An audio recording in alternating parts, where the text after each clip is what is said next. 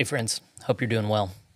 Since I started this thing, part of the whole thing has been saying the quiet part out loud. That's why it's called PlainSpoken. I'm hopefully not holding any punches. Hopefully I'm talking about what's true, not afraid of the consequences.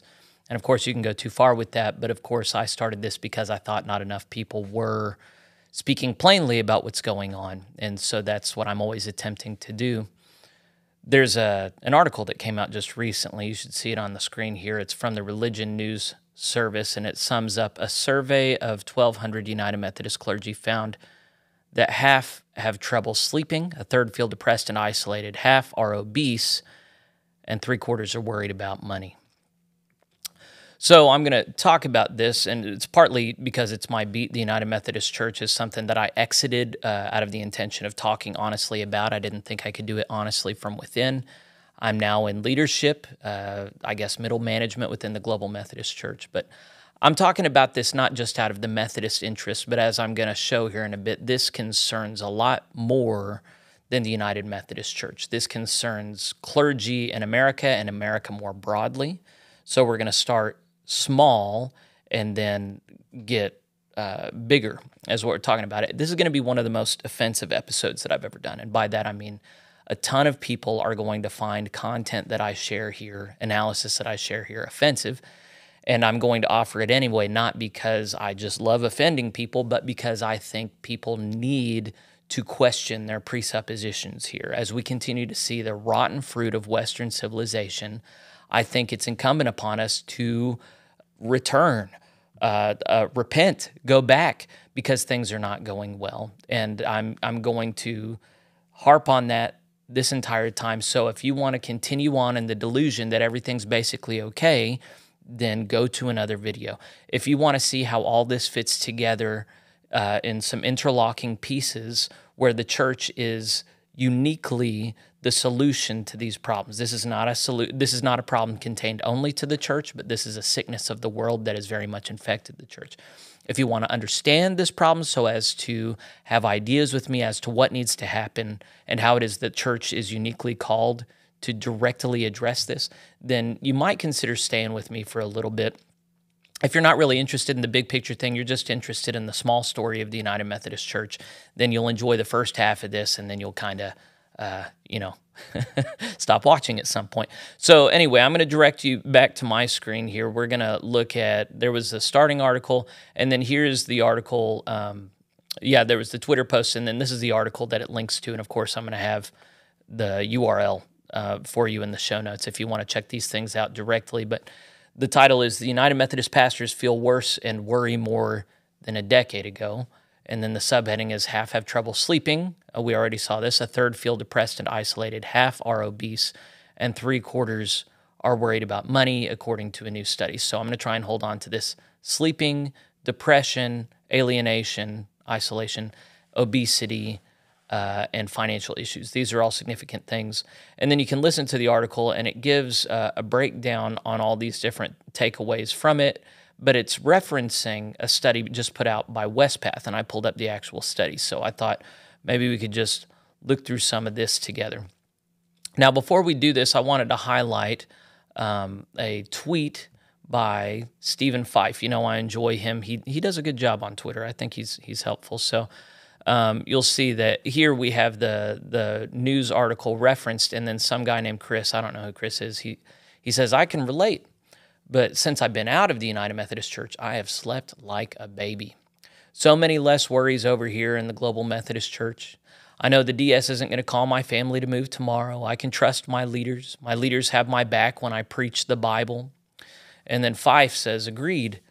I talked to a former UMC clergy person today. He said it's like getting over PTSD.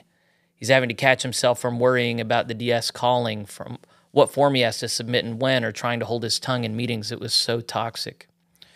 So, of course, this is something that I identify with as well. I agree that the United Methodist Church is a very toxic environment. I'm very glad to be free of them.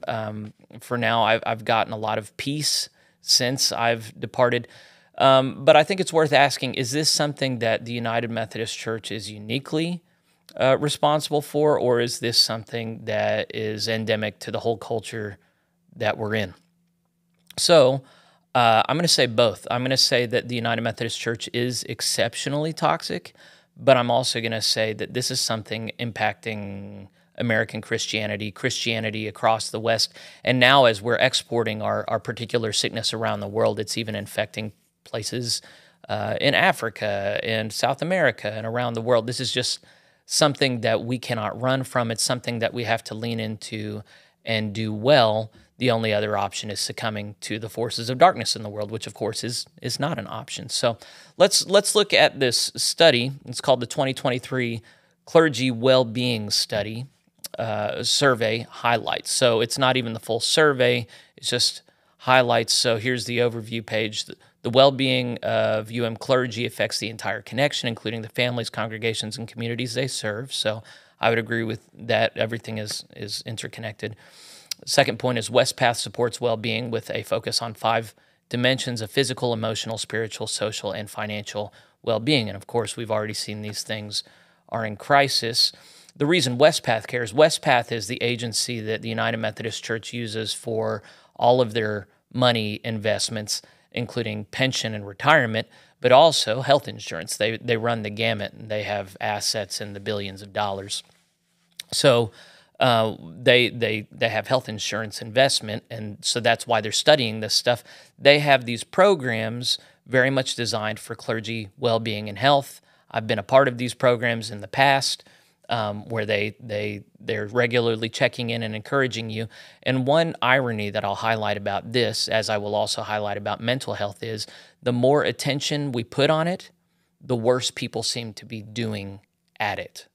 So this is one of those things where we need to ask the question of, would it be even worse if they weren't talking about it? Or is there some kind of strange incentive thing going on here, whereas we continually harp on and focus on unhealth and try and exercise sympathy and affirmation with it, that we perversely incentivize unhealth? And by the way, I framed that. You can tell this is going to be one of the offensive things I have to offer. So let's go back to the report. Overview says this was launched in 2012. This is a biennial survey providing meaningful feedback on the current state of clergy. And so now it has 10 years of data. So it's going to compare current clergy well-being and health with 10 years ago.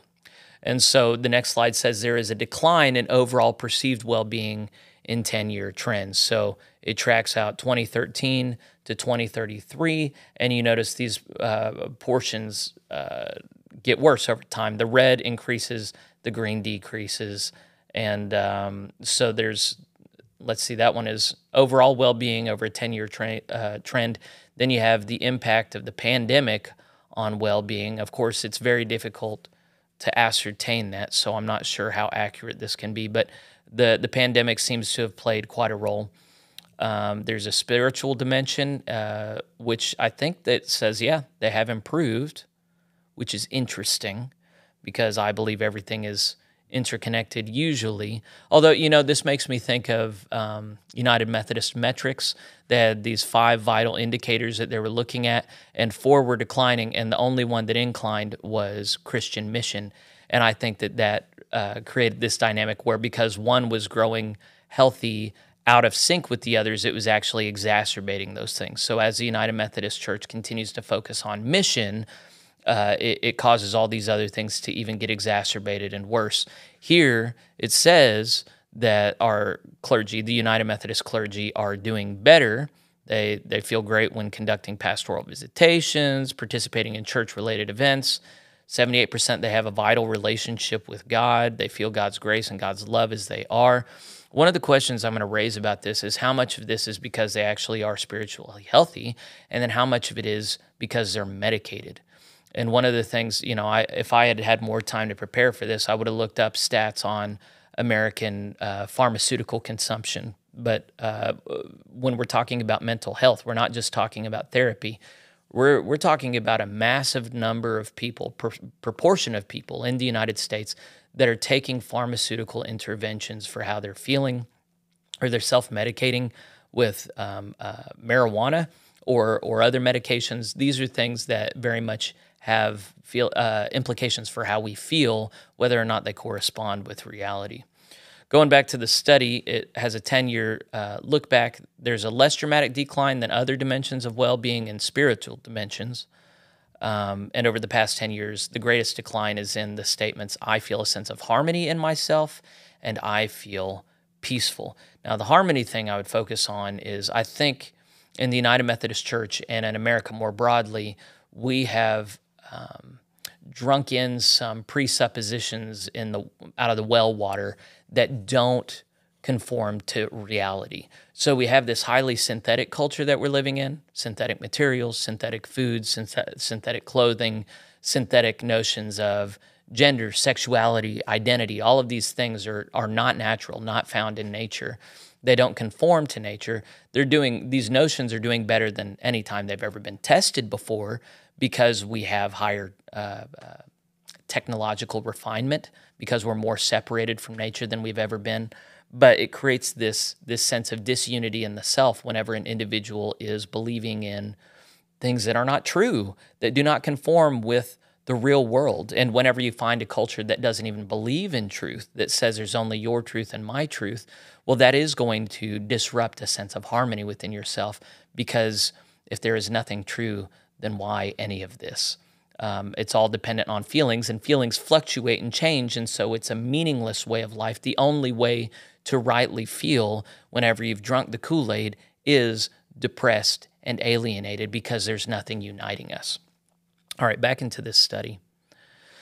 The physical dimension, we have terrible rates of obesity, diabetes, and hypertension.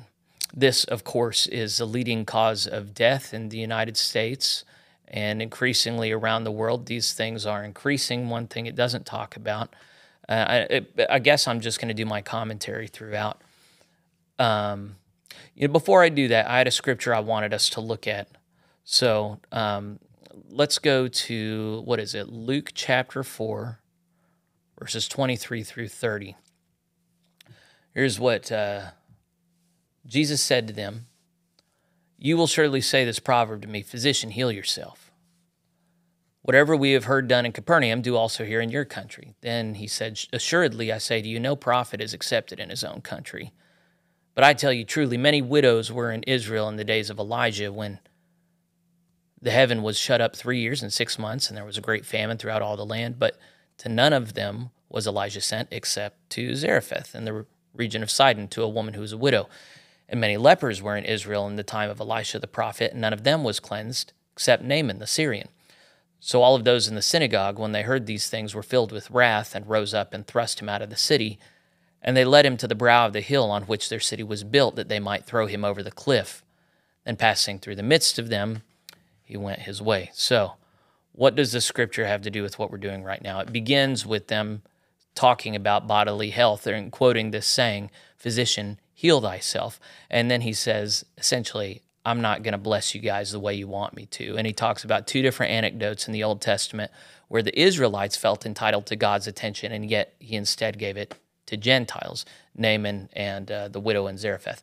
So all this to say, we want preachers to tell us that we're doing things right, but it's a preacher's job to tell us when we're doing things wrong.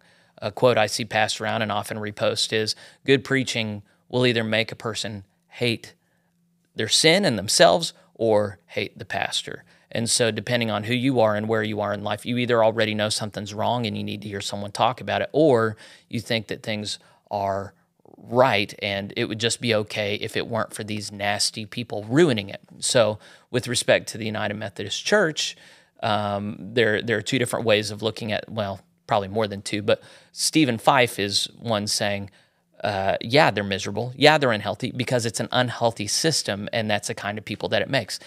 And that's mostly true. There's also going to be something referenced at the end of this study, and I've seen people on Twitter already responding. We're not unhealthy. The only reason we're upset is because you guys keep slandering us and leaving. So this whole we'd be fine if y'all weren't disaffiliating, if you would just get with the plan. So, and this is the thing that liberals of every generation say, hey, it would all work out if you guys would just stop arguing and get on board, which of course is an autocratic tendency that serves centralization of power and taking of rights away from individuals. And if they ever got away with it, which they never do, well, you could look at, like, say, Marxist revolutions that have taken over countries as being mostly successful, and what you find every single time is massive wealth poverty and death and misery. So these are things that we refuse to learn from history. The United Methodist Church is not miserable because of people disaffiliating. Rather, it was already miserable. It's getting more miserable. Some people have the good sense to leave, but the problem I'm particularly concerned with is those who've had the good sense to leave do not necessarily have the good sense to know what those toxins were in the UMC that they then need to purge from the GMC.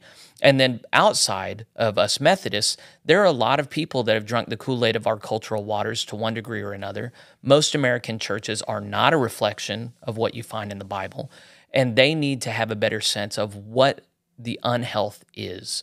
What is the nastiness that we need to not have in the church, that the world has in it? We created this notion that we lived in a Christian nation, right?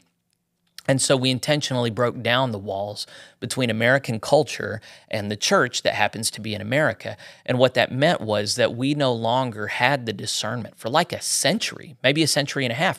We did not have the discernment to see the difference between what Christ preaches and what our country's doing. And that's not to say that everything America does is evil, but that is to say America is not the kingdom of God. And there's huge differences between an American worldly state and the kingdom of God. And the kingdom of God is what we're made for. It is the only healthy thing. It's the only holy thing. And then there are different states this side of heaven that do a better or worse job coming close to that. America once seemed to be driving towards that for a long time. It's been driving away from it now. And we need to sober up about this. This world, this country is poisoning us. We are uniquely sick. We have pushed poison to the nth degree, and we like to imagine that God's favor is still upon us. And I don't know why we believe that when the signs of spiritual poverty and death and decay are all around us. So let's get back into the study just to see a little bit more of this. I meant to, I'm weaving this quite a bit. Okay, so this is the physical dimension. It's a 10-year look back. So over 10 years, we went from 40% obesity to 49% obesity. Diabetes, 12 to 14%. Prediabetes, 9 to 14%. So these are diseases. I know that we live in the age of the body positivity movement, but this is actually a lie. So you're going to hear things, you've probably already heard things in our society like, this is just a genetic condition. Obesity and diabetes, it's just a genetic condition. There's nothing to be done. We just have to manage it.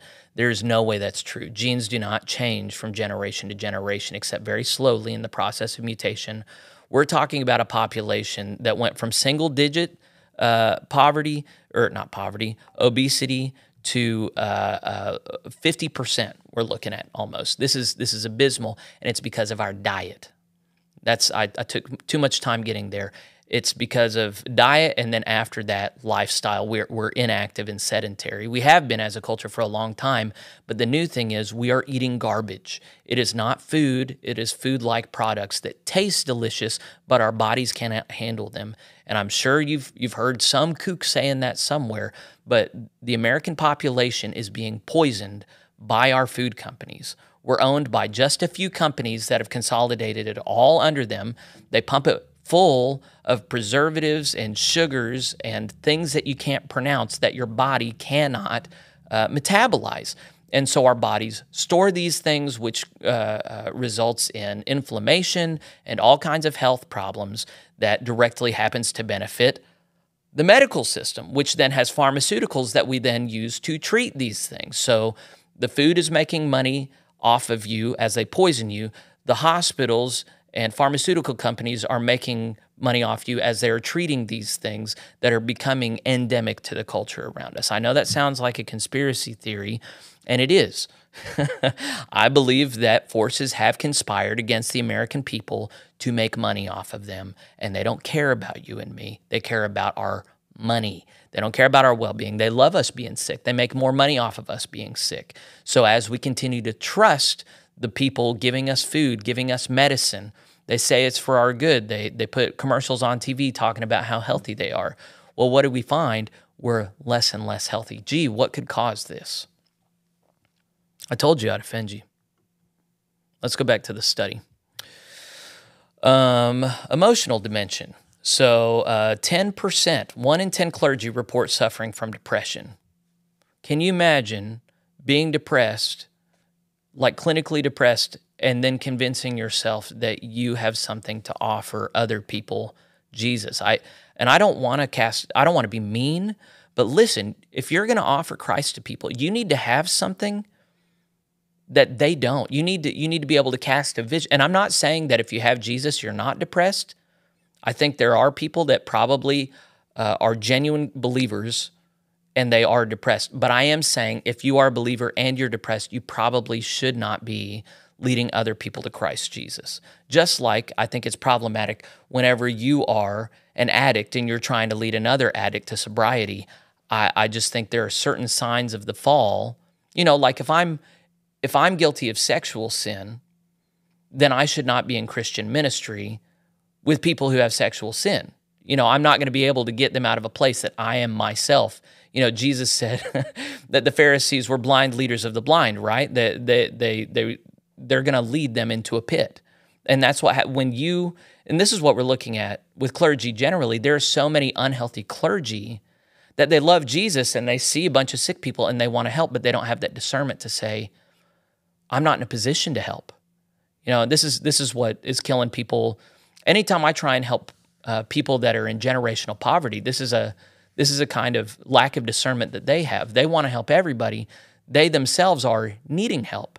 And so what you've got is a bunch of, if you put crabs or lobsters into a bucket, if you have just one, they can crawl their way out. But if you have more than one, anytime one tries to crawl their way out, the others grab them and bring them down. And that's what's happening in the church now, is the church is called to be pure and holy, but then the people who are in the church who don't have interest in that, they start clawing each other down and saying, no, we're not called to be pure and holy. We're called to stay sin sick and sorrow worn and just comfort each other in that. The church, for many people, is not about expelling evil, expelling sin.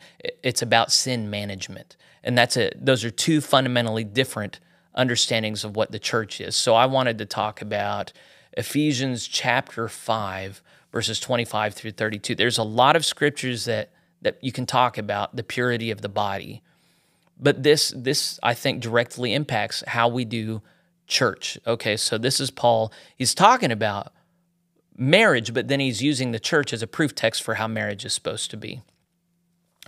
Husbands, love your wives, just as Christ also loved the church and gave himself for her, that he might sanctify and cleanse her with the washing of water by the word, that he might present her to himself a glorious church, not having spot or wrinkle or any such thing, but that she should be holy and without blemish.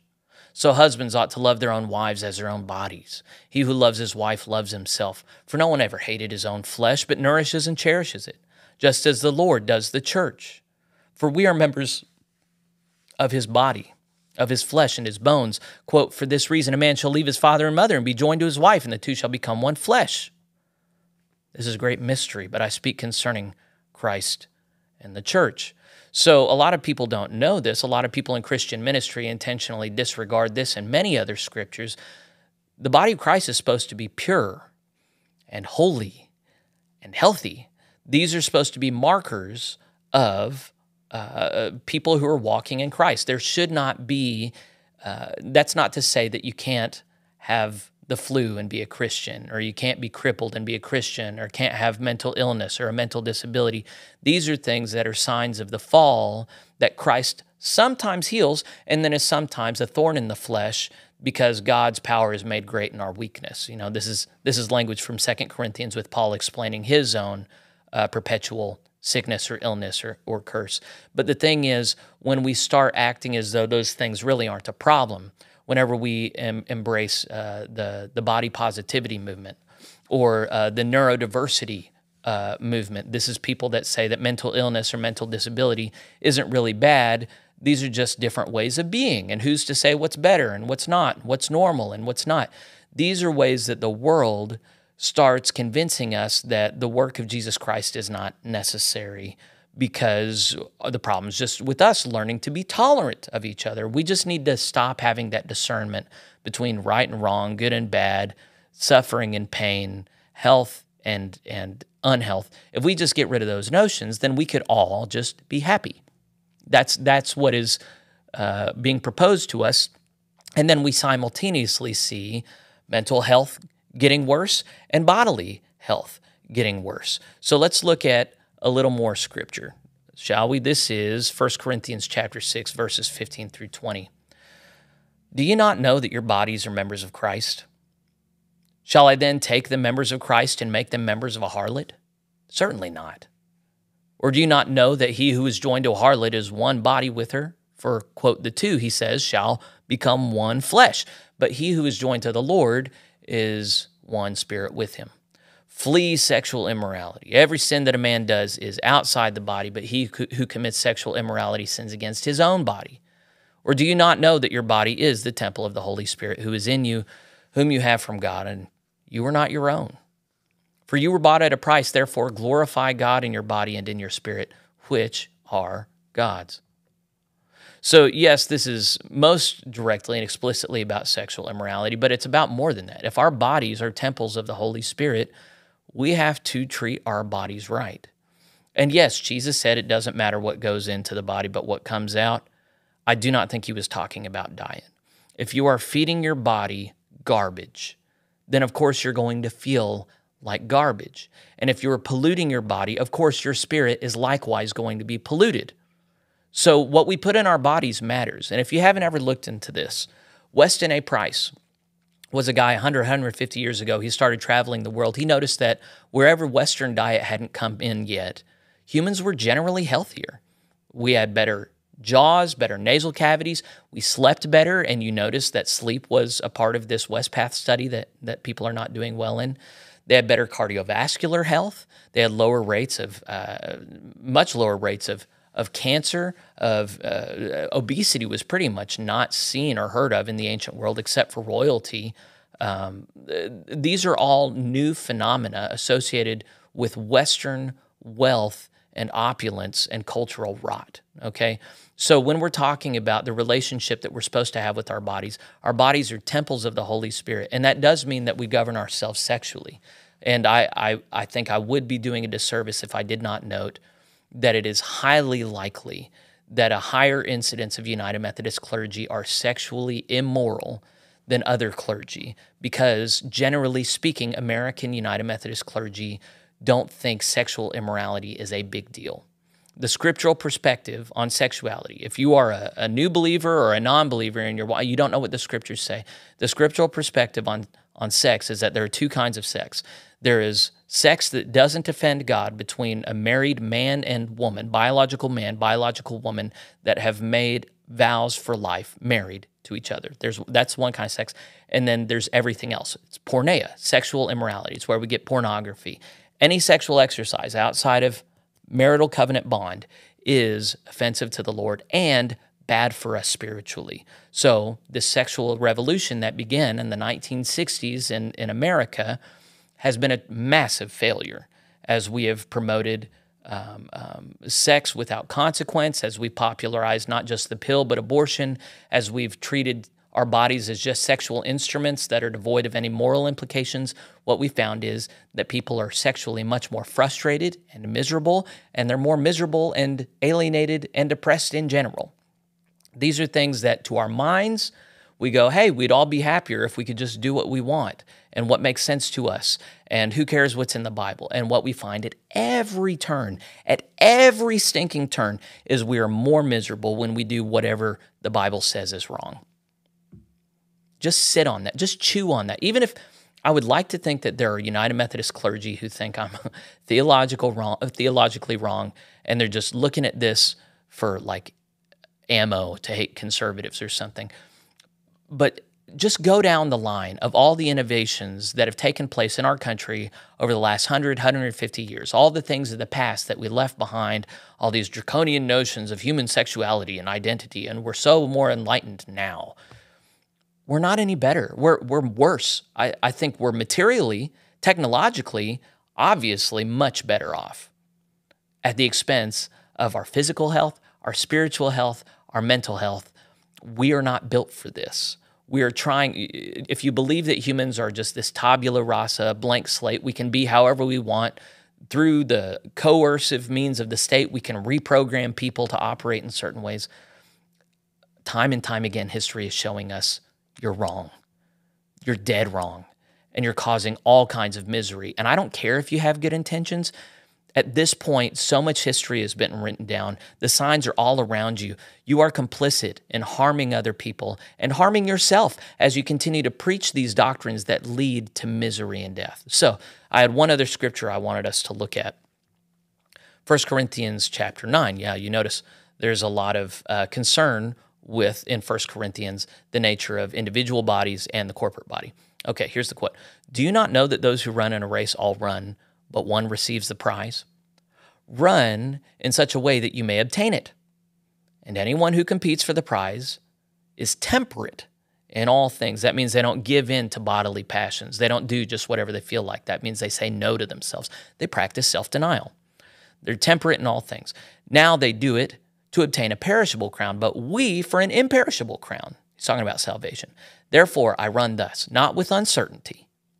Thus I fight, not as one who beats the air, but I discipline my body and bring it into subjection, lest when I have preached to others, I myself should become disqualified. I wish I hadn't used the New King James Version there, because the Greek there, and I think it has it in the NRSV and several others, says, I box and beat my body into submission. You know, the notion is much harder. The proper relationship with your body, we are not to be slaves to our bodies. Rather, our bodies are instruments, containers of the Holy Spirit, and that means that we treat our bodies not the way that they tell us they want to be treated, but as God tells us they should be treated. And there's a big difference there. So we practice self-denial. So we practice mortification of the body, not necessarily beating ourselves or cutting ourselves, but denying ourselves. And we find that through fasting, through eating healthy food, through meditation, and through exercise, these things that humans have been doing for thousands of years and have done it very well under the cross of Jesus Christ, these are things that we need for ourselves.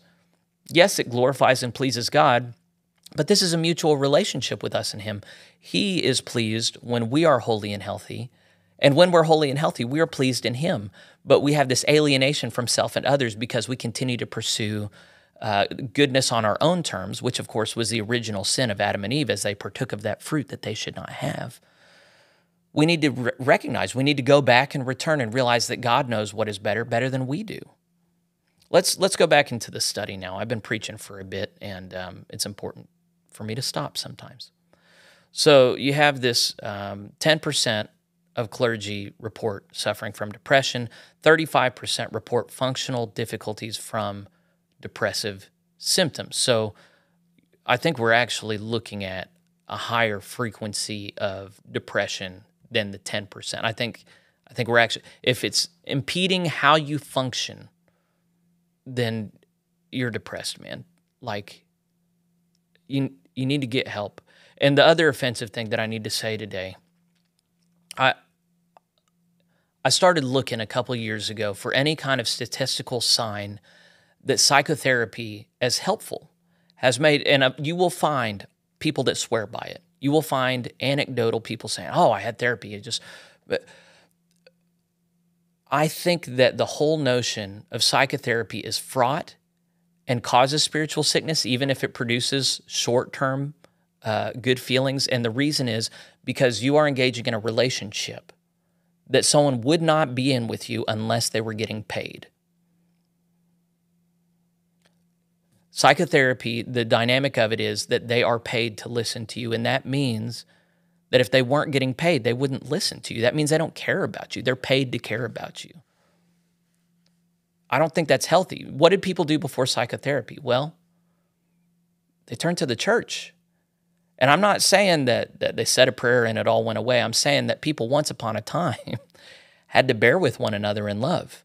They had to deal with one another in the church. Nowadays, we leave one another. When someone offends us in the church, we leave and we get a therapist. We just pay someone else to listen to us and deal with us because those people at the church, they say things to me that make me uncomfortable or they offend me, you know. And I'm not saying that everything we say in the church is perfect. I'm sure tons of crappy, insensitive advice has been given over the years. But what we find when we bear with each other is we're not fragile creatures. We're actually quite resilient. And we can lean on one another and deal with each other's imperfections. And we're not these delicate little things that if you say the wrong thing, we'll go and kill ourselves. Increasingly, that is what people are because they've left robust communities like this and they've engaged in financial relationships with people where they are paid not to offend. They act dispassionate or they're your constant cheerleader. That's not a functional relationship. I think the best relationship is gathering in the sight of Christ Jesus and working through this stuff together. And yes, I'm pointing towards the Wesleyan class meeting at this point. Accountability discipleship groups in your small church, in your local church, you have to engage in those. That is where God requires us to work out our salvation with fear and trembling. And that has mental dimensions, that has spiritual dimensions, has physical dimensions. You know, we do this in my church, and there are people who are physically unhealthy that are bringing their lifestyles to the church and being corrected and saying, okay, yes, I know I need to stop drinking soda. Okay, yes, I realize I'm going to the hospital a lot and I'm worried about sickness and death a lot. They're coming up against these things, and I'm not going to say it all works out itself immediately, but these are things that they're continually coming up to and saying, oh, this is really not good for me, and I need to stop this.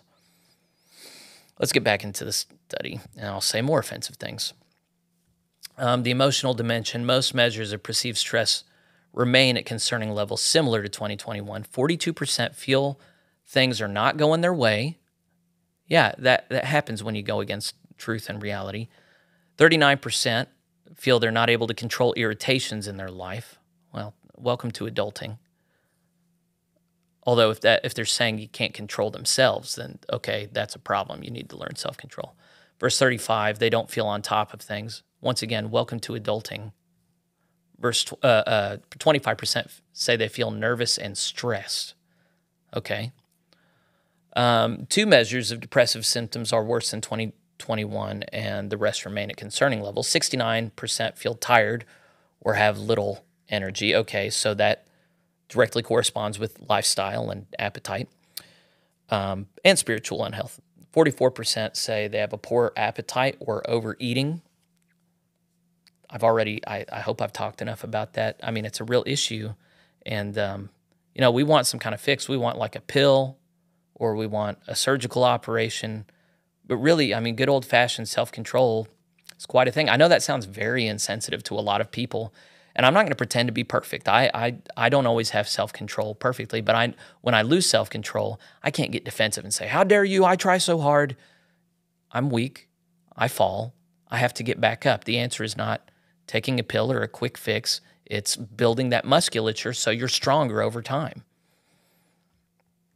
I'll lose all my subscribers today.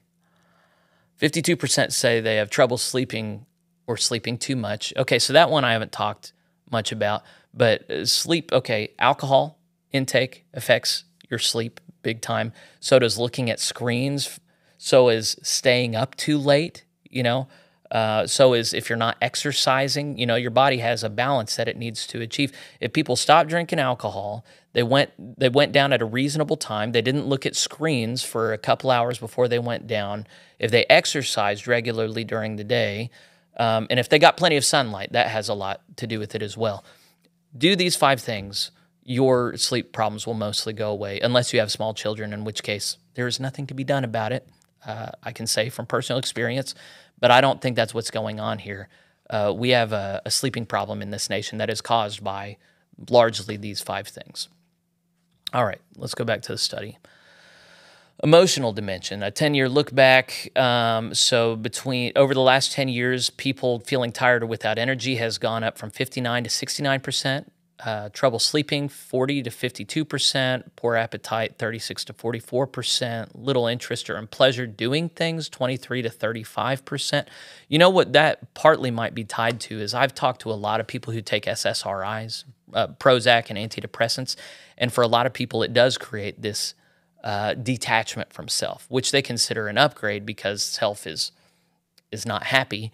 But I wonder how much of this little interest or pleasure in doing things, that sounds like that's not good. That really worries me. Feeling down, depressed, or having trouble concentrating went up from 19 to 32%. That's terrible.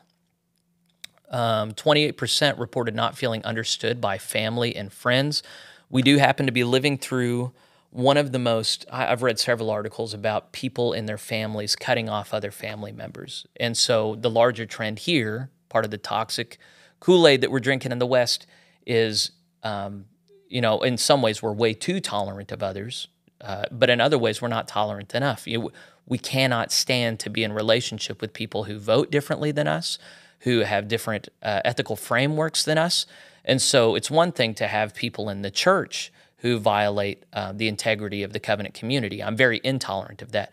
But when we're talking about family, when we're talking about neighbors, when we're talking about coworkers, we're looking at an increasingly intolerant American population that's even cutting off family and friends, increasingly narcissistic and self-absorbed. And of course, as you dive more into yourself, you become more isolated because you are not others.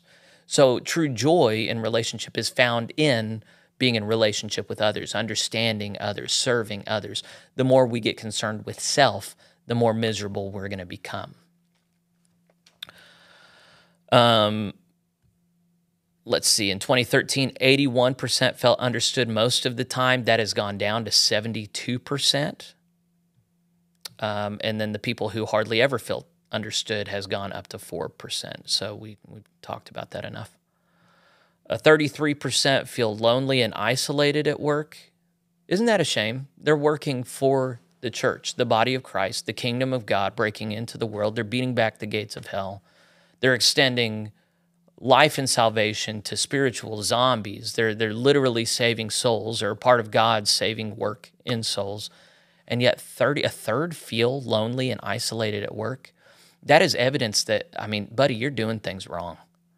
If you are feeling lonely and isolated in your work serving the church of Jesus Christ, something is wrong. Something's got to change right now. You've either got to come in conformity with the scriptures in a way that you're holding off from, or you've got to reckon with the fact that you are not called to pastoral ministry. But if you are serving the church of Jesus Christ, you should not feel lonely and isolated doing that. You should feel connected. You should be connecting others. You should be understanding and understood. This is appalling. I'm very concerned for people like this. 27% say fewer full-time clergy are working 51 plus hours per week. I think that's a good thing. Oh, yeah. Okay, so improvement from 2021 results. Okay, so I guess more people felt lonely and isolated at work in 2021. Well, yeah, okay. And then, okay, so the downgrade is 33% feel too many demands from the congregation. So this is the other thing I was going to talk about and offend people on. We're having fun today, aren't we? We live in America, which means that the customer is always right. And we've got a bunch of churches competing with each other to please people the most, which means we have a bunch of ear ticklers. We have a bunch of consumer-focused churches that want to please people, so they come in the door and give us a little bit of money. And if that comes at the expense of churches that give them bitter medicine, well, so be it, We can give them Jesus and some sugar, how's that going? So when people are trained up in a few generations of the church, learning that the church wants them, the church needs them, they are consumers to be pleased, then they make all kinds of irrational, immature demands as they come into the body of Christ. They feel like it's the church's job to please them, to fill up their cup. When the opposite is actually the case, is our first job as the church is to glorify God and take our joy in Him forever, and then to serve one another and pour ourselves out for one another more than an eye to ourselves. And what we find as our directionality is towards God and towards others is that we ourselves are satisfied, because it is in giving that we receive, right? So these twisted churches are dealing with twisted people who have twisted motives. They're not there because they identify as sinners in the hands of an angry God who hate their sin and self and want to turn from those things and walk in holiness and righteousness all their days. No, they think they're basically okay and that their sensibilities are basically right. And it's the church's job to appease them. And then you have people-pleasing pastors who don't have the integrity to make these people uncomfortable until they leave. So people like this, they have never until this point in history ever thrived in the church. But when it becomes normal in the church for people to complain, what do the scriptures say about complaining and grumbling? It's bad. It's really bad. It offended the Lord so much that he sent venomous snakes to hurt and kill these people until Moses interceded. Complaining, murmuring is awful, and yet we tolerate it in the body of Christ. We intentionally avoid conflict with people like that, and we intentionally try and please complainers and people bent on being negative and making demands. We have sowed our own destruction in the American church. It's because pastors lack that integrity. They've been so afraid of losing people in the pews that they don't even care that they've lost them spiritually and that they've now just got these obese, hypertension spiritually. I'm using a metaphor here. These people have been feeding on sugar and milk all their life. They don't even know how to digest meat at this point. We need pastors that maintain the standard of Christ and help people discern, hey, if I'm going to come here as a consumer and making demands and being nasty, I really don't belong in the church. You can't have, pastors are not going to do this whenever their notion is everybody belongs in the pews. That anyone who wants to be here deserves to be here. Everyone deserves a voice and a vote in the church. Whenever you throw doctrine out the window, whenever the church is no longer a covenant community with people with shared convictions seeking the mind of Christ, whenever you just let everybody come in, then it becomes a sin to kick anybody out. It becomes a sin to make anybody uncomfortable, and you've caused your own misery because the kind of people it creates are the kind that are going to make you and other people miserable, and that's why other people leave your church, because it's full of miserable people and a miserable pastor. So we need to repent. I don't know. Let's go back to the study. Work-related stress, 10-year look back. You know what? You can look at the rest of the study yourself. I think I don't want this to go too long. So a couple other things I'm going to focus on. I think I've beaten a dead horse against the United Methodist Church and the kind of clergy culture it has, and I understand that there are individuals who are going to say, I'm not depressed and I'm happy and my church is thriving. I would say that they're an exception, first off, statistically. And then secondly, I think a lot of them are lying to themselves. And third, I think there are a lot of people who are in Satan's grasp who are perfectly happy and won't realize the misery and death they participated in until it's too late. So I'm not at all threatened by people's anecdotal, personal accounts of doing just fine. Rather, there's the Bible and its truth. And man, even if 100% of people said they were doing just fine, and they were going against the Bible's truth still stands. But even so, one of the things we happen to see is when a society generally goes against the Bible, that society is generally miserable. So I pulled up an article, and it's just one among thousands. It's something that's been known for a couple of years now. Liberals are less happy than conservatives. And that's not to say all liberals. This is making a generalization. It's something that people are arguing about right now. Why is it? How could it be that liberals are more miserable than conservatives? Some people say, well, it's because they're more sober and their eyes are more opened, and the world's a more miserable place, and we see it. That doesn't seem to correspond with reality at all. There are people that have looked into that as a hypothesis. There doesn't seem to be any more evidence that liberals are more acutely aware of problems in the world. There do seem to be some demographic realities, namely that older people are generally happier, and that younger people, especially young women, are generally more miserable, and that maps onto the conservative-liberal divide. Now, that's not to say that conservatives are right about everything and liberals are wrong about everything. That is to say that these are dispositions and worldviews. Conservatives generally believe that people in the past had wisdom and figured out problems that we should trust their solutions to generally. Liberals believe the opposite. They think that there is no need to look to the past, that we are not bound to the lessons learned by those in the past, and people in the past were generally ignorant and wicked, and we should detach from them. So those worldviews map onto this happiness continuum pretty well. And so I would say that the rise of liberal Christianity, liberal culture, taking control of, the long march through the institutions in America, I think this directly tracks with a rise in anxiety and depression. And what conservatives are largely anxious and depressed about largely has to do with whenever they come on board to the liberal project and adopt liberal presuppositions. So I actually think we're so ideologically and spiritually unhealthy in this country. We have virtually gotten rid of 90% of the causes of disease that killed ancient people. We're more materially comfortable, but even though ancient peoples lived in abject misery and terror compared to us, I think they were actually happier than us. They weren't taking those statistical studies back then. But even so, we're particularly miserable, are we not? And I think it would be silly to imagine this is all just a chemical imbalance I think we are chemically imbalanced and hormonally because of plastics, microplastics in the water, and if you haven't looked into that, that's upsetting. Pharmaceuticals in the groundwater that get back into our drinking water.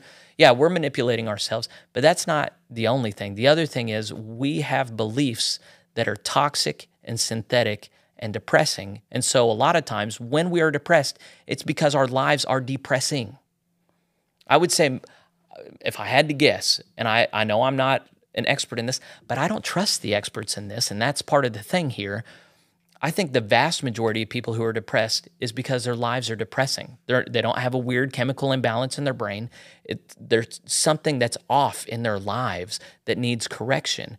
But the one thing they need for that correction, which is the Church of Jesus Christ, is one of the main things that they've written off as something in the past that is just not acceptable anymore.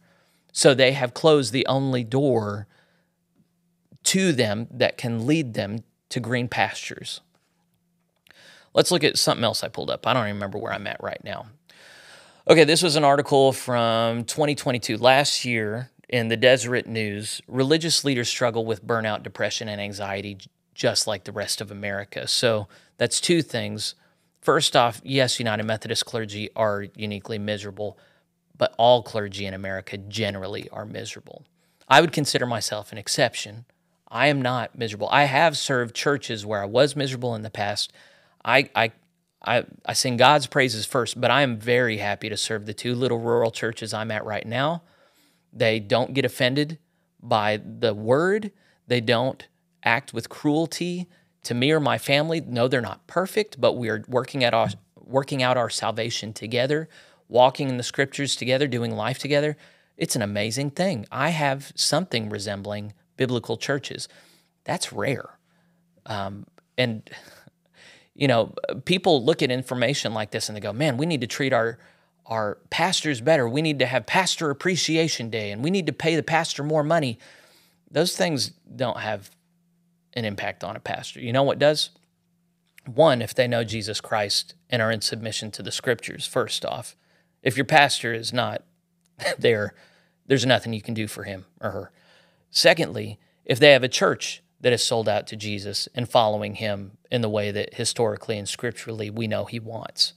So if you have a bunch of unrepentant sinners in the pews, then of course the pastor is going to be depressed because he's looking at how inept and impotent the word has been in that setting.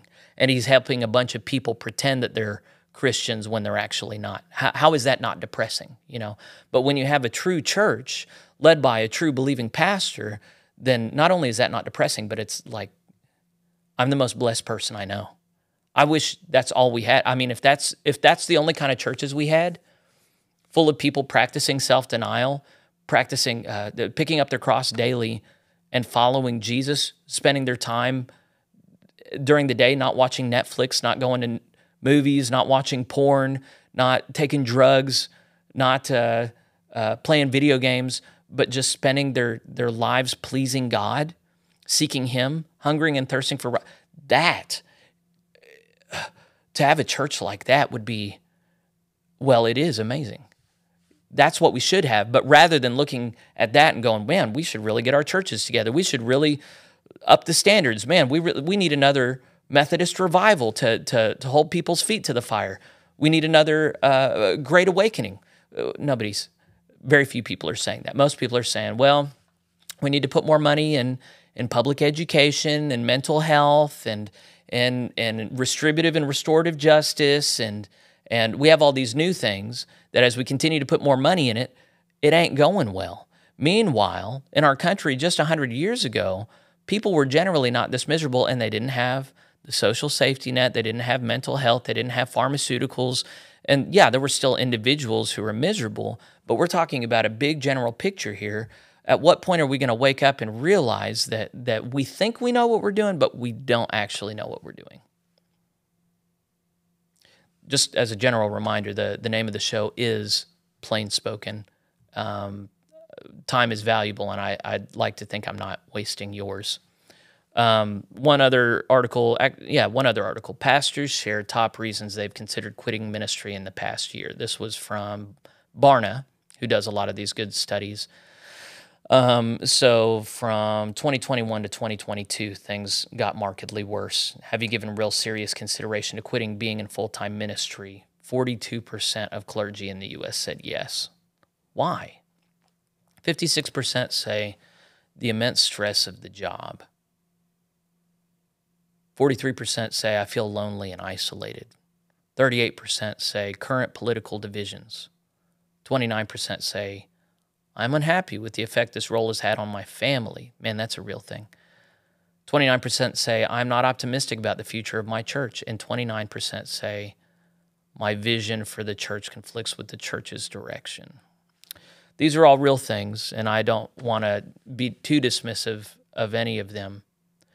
But we have a culture right now that instead of solving problems, tries to learn to live with them. And people who do try and solve problems are regularly called intolerant or bigoted or ungracious. I think it's time that we realize that our tolerance in these ways is causing great harm. Once upon a time, we had a culture in a country that was generally Christian. People generally feared the Lord. They were not offended by talk of sin, hell, death, punishment.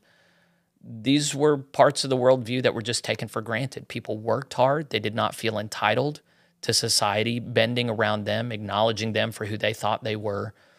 They were people who knew that life is short, death can come at any time, and that we have a good Savior who died on a cross for us. This is something that once we've jettisoned and we feel entitled to all the material blessings that we have, we feel entitled to health, wealth, and prosperity, that's a false gospel. Whether it's inside of a church building or out, it's a false gospel. Life is, it's a blessing, but it's hard, and it's not made for fragile people. It's made for resilient people who can sober up and walk in the light. That's who the church is for. And so, I think this study is a wake-up call for a lot of people who've been asleep. They think maybe they're the only one who's miserable. No, you're trying to make something work that doesn't work. It's a misery-producing situation. We are in a miserable culture, a uniquely miserable culture that Christ alone has the answer to. But for so many people, they have just said, Christ cannot be the answer. He will never be my answer. I refuse to believe in this God. And those people will be depressed for all their life and all eternity. And if you don't learn to create these holy boundaries in your life, namely that of the boundary between the church and the world, then you will be miserable with them. I was a lifeguard at one point, and what they teach you is if there's someone flailing in the water and you're trying to save them and they don't stop flailing, you have to let go of them because they will get you killed. You cannot save someone who will not submit. And so if we've got a proud generation, a narcissistic generation that will not submit to the rule of Christ, Christ is Lord whether or not they accept him or not. If they will not submit, then you can't help them. The church can't help them. We cannot bless them. We cannot make them comfortable. And in fact, to do those things is to sin against them because we're making them comfortable in their own death and despair. A final reflection, a tweet from my friend Matt. He quotes from Leonard Ravenhill. The truth is that a minister who's going to deny Scripture should quit the ministry and go sell hamburgers. The reason that we're dealing with this problem in the church is because we thought we could augment the gospel. We thought that we could lower the standards of Christ. We thought that we could make an attractional church where people are drawn to something other than Christ and Him crucified. We thought that we could have a church that played nice with the world. All of these things were lies. So we have to wake up, and if there are people who want to bend the Scriptures so that the church doesn't have to be pure and holy, so that non-Christians, people who don't observe the truth of the Scriptures, people who are not in submission to Christ, so that they have a place in the church, I would say that they are denying Scripture and inviting destruction, not just on their church, not just on themselves, but on the culture as a whole, because the whole point of the church is to be salt to the world. And if you don't know what that means, salt was a preservative in the ancient world.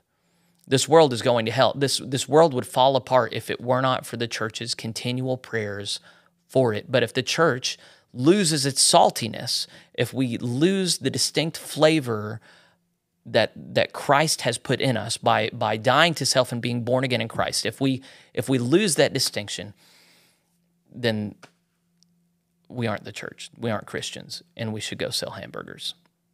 I love hamburgers, but hamburgers ain't Jesus. All right, I think that was all I had to share. There's probably 1,000 other things that could be said. If I've offended you, I hope that offense goes towards rethinking some of these things. I know I've said some things that sound crazy, and once upon a time I would have been incredulous at some of the things that I've said. I've largely gotten here by just watching and learning, listening to some experts and then some normal people. And so I would just encourage you to do your own research. If anything I've said here is just obviously false, you may correct me in the right spirit. Anyone who's just out and out nasty, I'm not in this to make friends or get a big following. I'll just kick you off the page, and that's all there will be to it. So anyway, as always, I am going to invite your thoughts, whether they're affirming or not, and then just invite you to be a part of the project with me, even if you're not on board with all of it. If you want a true church in the future that's making a difference in the world, if you want to see a rigorous Christian faith in which we speak the truth in love, in which we hold to the blessings of the past and march boldly into the future, unashamedly preaching Christ and Him crucified, then I would invite you to come on board with me in the PlainSpoken project. Follow me on my different social media stuff. Give to this ministry if you can. I'd like to make a difference if I can. So God bless you for listening to me this whole time, and I'll see you next time.